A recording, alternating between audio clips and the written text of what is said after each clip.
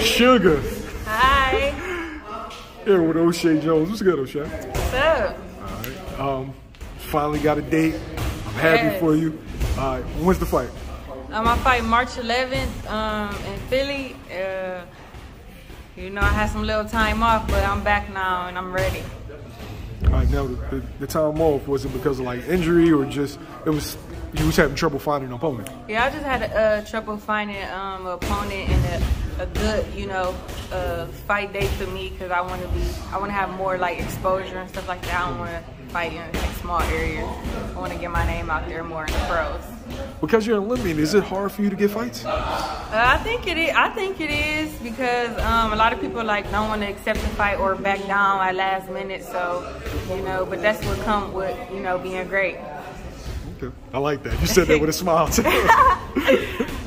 All right, you have an opponent yet? Like, you know who it is? I don't think I have an opponent yet, but I got a spot on the card. So my manager working on my opponent right now. So now is this gonna be 4 rounds, 6 rounds, what? It's gonna be. I'm gonna do one more 6-rounder, then I'm gonna go to the 8-rounders. See how I feel because I had so much time off.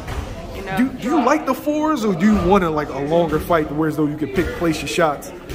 No, I don't do 4s. I think I'm doing a 6. No, I'm saying, do you like lesser rounds? I like more rounds. Of course, you like more rounds the more you get paid. But I like more rounds because it's like more experience, you know, in the pros. I'm trying to get them rounds in so I can have, you know, so I can have more experience in the pros, like period, you know. Because a lot of people, they like to knock out their opponent, you know, in the first. I'm trying to get them rounds in, but the knockout come. All right, cool. As far as with you, what is the biggest difference between the amateurs and the professionals? I know you only had one fight. But yeah. Still. I feel like the amateurs is like outworking the other opponent, and you know, because you can hit somebody like with an 8-piece, and then they give them an 8 count. You feel me? But in the pros, you actually have to sit down and, you know, hurt a motherfucker. You gotta finish that 8-piece off. You gotta finish that off. So I feel like I'm working on sitting down more, and I feel it too. Sitting down more and more power, you know. Now, how do you balance being a lady and a fighter?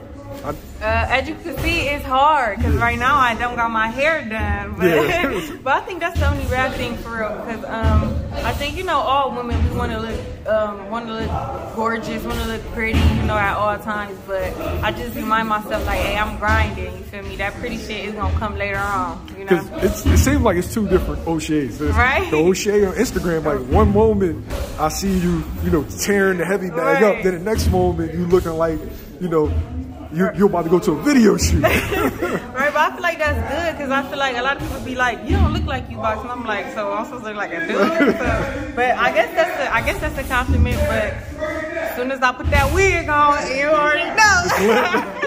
But I feel like I'm a pretty beast. I'm a beast outside the ring, and I'm a beast inside the ring. So go hand in hand for real. What can we expect March 11th? March 11th, you're going to see a brand new fighter. I've been working on, me and Bozy, been working on so much stuff. It's just, you're going to see a more poised, you know, calm. I'm going to control the fight, and it's probably going to be over quick. So they're confident. Okay. Probably, yeah, most likely. Okay, sugar. Thank you. Thanks, I appreciate you.